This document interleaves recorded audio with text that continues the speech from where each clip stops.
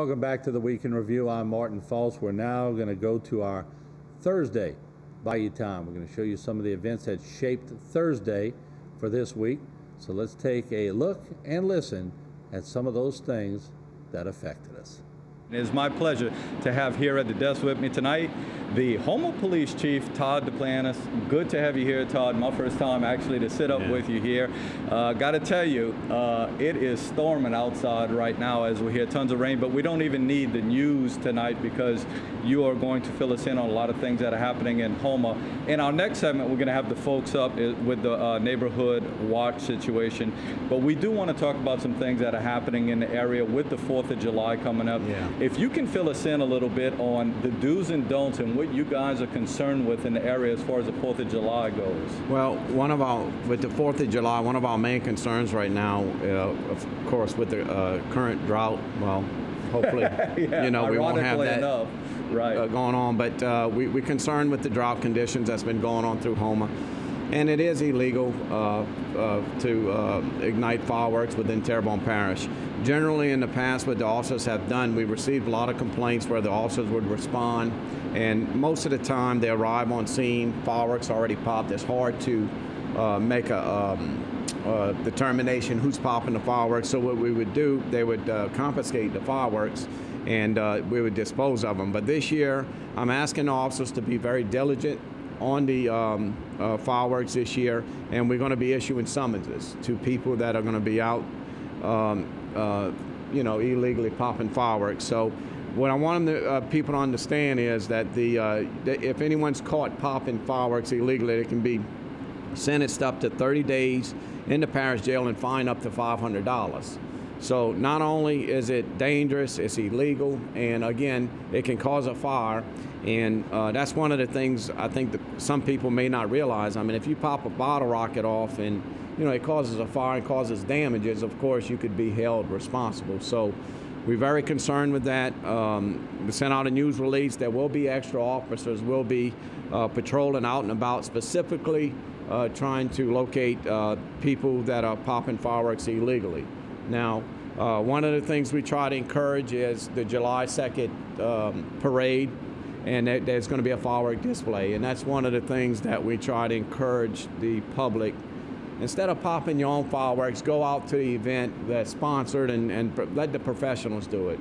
Right, and it's going to be to an extent where it's going to be so much more, than just popping a firecracker and such.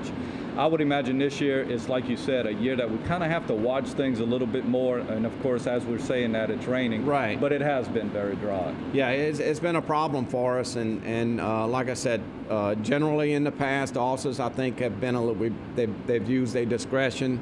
And I don't think they've been charging people accordingly. I mean, we've been giving a lot of breaks. And I'm here tonight to tell the public that I'm informing the officers that that needs to discontinue, and we need to start taking action on these violators. Very good. As we were coming on the air, we were kind of talking about the Dulorge Bridge situation. If I'm not mistaken, is that resolved at this point? Yeah. From our stand, the bridge has been open. Which during this time, and one of the things I wanted the public to understand is when the bridge is out, it does cause a lot of traffic congestions for us. And I spoke to traffic officers on how we can alleviate the problem with the traffic jams. And one of the things the public can do is the intersections. If you can't get through the intersection on a green light, don't chance it. Don't get in the middle of the intersection. And that's what we've noticed been happening. Cars are getting stranded in the middle of the intersection, and it's causing a worse problem than we have. Now, one of the things we've done, we've been issuing citations, and I want the public to understand that if you do get stranded in the middle of an intersection on a green light, it's just like running that red light. So you can be cited for it. So we're asking the people to be aware of their surroundings, especially when traffic's backed up. Make sure you can complete the intersection. Grand Canyon Tunnel has been a major problem for us. Grand Canyon, Maine, they come across there and they block up the entire intersection, and it's causing some problems for us. So you're asking people to have a little bit of foresight. If you know Right. that light has been green for a while, you might want to hold up as you get to the Correct. intersection. We did receive a lot of complaints, and I will say we are in the process of developing a plan. We met today for a couple hours actually. We're trying to develop a plan to where when the Dularge bridge is out or the tunnel's out, we're going to kick in a plan to try to hopefully we can alleviate this problem. But again, it's going to require officers getting out at intersections. It's going to require some barricades. We're going to have to reroute traffic.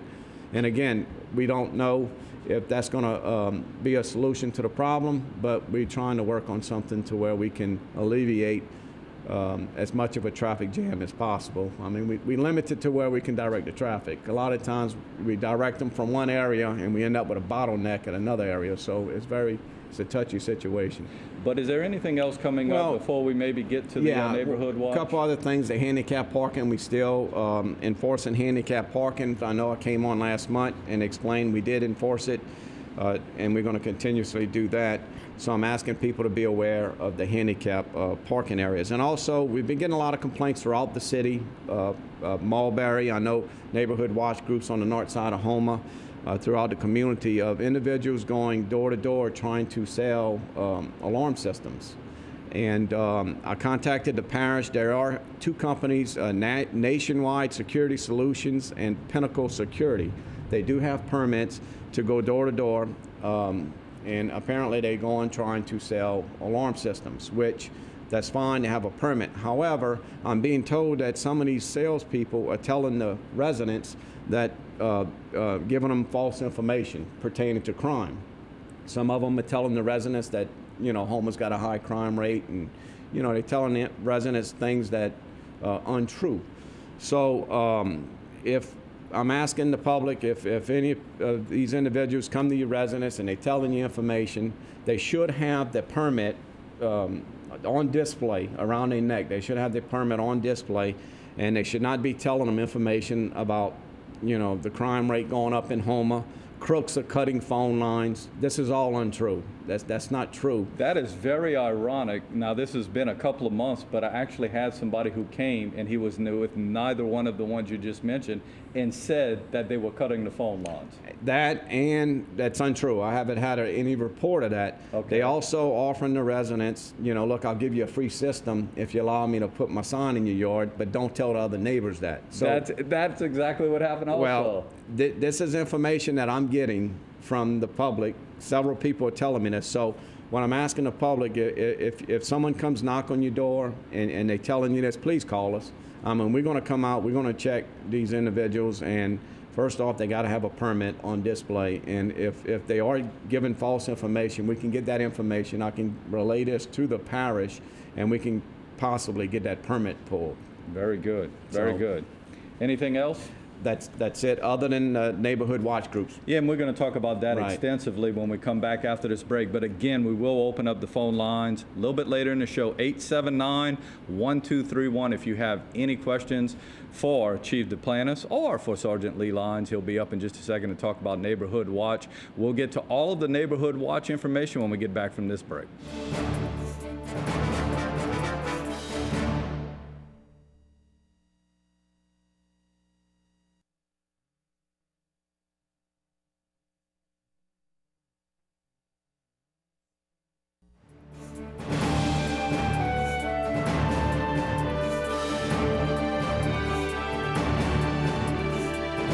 Hi, everybody. Well, welcome back to Buy Your Time, and we actually have moved Chief Duplantis into the co-hosting spot as we have a full desk up here, which is very, very good because this is important information to get out. And I'm going to go right down the line and introduce you to everybody.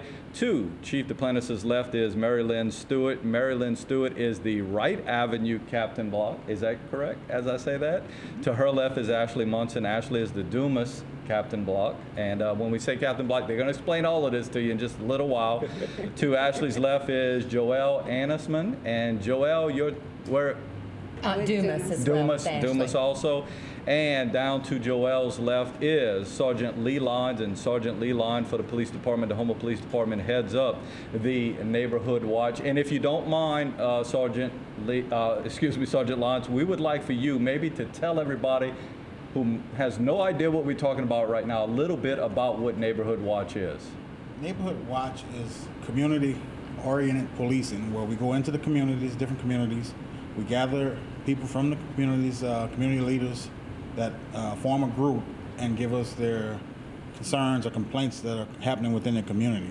From there, we meet monthly or bi-monthly, however we're needed there, depending on the size of the group. We get all the complaints that are coming into the community, all of their concerns. We address them. We send them to the proper departments within the parish government, and we try to get those problems taken care of. Very good. Now, we mentioned Wright Avenue and Dumas. Are there more different areas out there in the city of Houma that are trying to get this together? Currently we have a total of 20 neighborhood watch groups within the city limits of Houma. And we have several people that have been calling the chief just this week alone, trying to get some more groups started. And the chief, I think, has a list of those groups over there. Yeah. To fill me in, and we'll get to that in just a little while, as far as Neighborhood Watch goes, you just kind of told me at the break, it's a situation where Neighborhood Watch is one thing, it's for your local areas, but there's also something called National Night Out. And if you can, we'll ask you, Mary Lynn, to kind of talk about what the purpose of that is. Okay, National Night Out it's a national event, and in most of the United States it occurs in August. Like this year it'll be August the 2nd. I think Texas is the only exception. And it ties in with Neighborhood Watch because it's concerned with crime prevention and protecting the community. We always like for people to know that there is a purpose to National Night Out, and we like to emphasize it. And if I may just read it, the purpose of National Night Out is to heighten crime and drug awareness through block-by-block organizing, support anti-crime efforts such as community-oriented policing and safe streets, strengthen neighborhood spirit and unity, support community and police relations and cooperation, send a clear message that our neighborhoods are organized and are not prey for illegal activity. Very good, very good. If the two do tie in together, though, as far as Neighborhood Watch in this particular event that you have going on, Right. Is this particular event in each neighborhood, or is it one specific meeting for the entire city of Houma? It's each Neighborhood Watch group has the opportunity to do their own. Some combine, you know, like several Neighborhood Watch groups will get together and they'll have one big event. Around Wright Avenue, we happen to have a neighborhood association, and it's pretty extensive. It covers a greater area than our small neighborhood group within there. We're having ours at Maple Avenue Park. We expect about 200 people. Very good. But it's going to cover like from Southern Avenue over to Brooklyn in a large area. There are other smaller groups that do have their own neighborhood National Night Out event, and they're growing every year too. We're glad to see. Very good. If Mary Lynn Stewart does not take the bull by the horns, so to speak, and maybe get this thing going, does it even, and I'm not asking you to toot your horn or anything, but does it take somebody to step up to do it? And if there is somebody in a certain neighborhood, is it too late for them to get involved maybe for the neighborhood? Not at all, not at all. How would that happen? They could call me. They could call Sergeant Lyons. He'll give them my number or someone else's number. And Ashley and her group are very good. I'm sure they would be a great help to anyone too. And no, it's not too late. Very good. And it doesn't have to be very big either this year. Ashley, oh, I'm sorry. A lot of times when the people, I get a lot of complaints. People come to the office every day and they complain about different crimes going on in the neighborhood, and that's what I do. When I get them in my office, they tell me, look, man, they speeding, they running stop signs, and that's the first thing I ask them, do you have Neighborhood Watch? And that's how we've been getting a lot of the groups. They've been meeting with me, and I've been communicating with Sergeant Lyons, and we're able to establish a lot of groups that way. I'm gonna, and I hope I'm not way off base with this, excuse me my ignorance if I am. Is this McGruff? Does he have, is he the? Lee is McGruff. So-called I am. Oh, you've been called McGruff because of it? Lee is our McGruff, and he does a wonderful job. And we also, you know, he goes out in the community, and Mulberry School came to the police station a couple months back, and Lee, he puts on the McGruff. He's our McGruff, and he does a wonderful job with it. Very good, very good. Your involvement, Ashley, as far as Dumas goes, and what you guys have done to this point to get this all together. We meet as a neighborhood watch group once a month, and we're planning a national night out against crime for our our neighborhood, which includes Leveron Street, Knockan Street, Columbus, Hobson. So we have one of the. Whenever you guys meet, is it your, you guys call the police department, there's always somebody that goes, or y'all can meet on your own and you don't actually have to have law enforcement there whenever you meet? Well, I mean, I guess we could meet on our own, but we do have the officers. Sergeant Lyons comes. Sometimes Chief Duplantis comes. Orlando Williams is at every one of our meetings. She's our council woman for the area. But actually, lately, we've also had whoever the shift commander is for that shift comes to our meetings too. Very good. Right. One of the things when the neighborhood watch, and that's what we're trying to do, myself and Sergeant Lyons, is getting more of the road officers involved, and we encourage them when they know now where all the meetings are, and we encourage them to attend all the meetings so they can hear the addresses of the residents. Do y'all feel both, and I'm talking about two different areas as far as Wright Street and Dumas, the participation pretty good in your neighborhoods? I feel like our neighborhood, right, the participation is good. And actually within the association, the neighborhood, we have 2 neighborhood watch groups.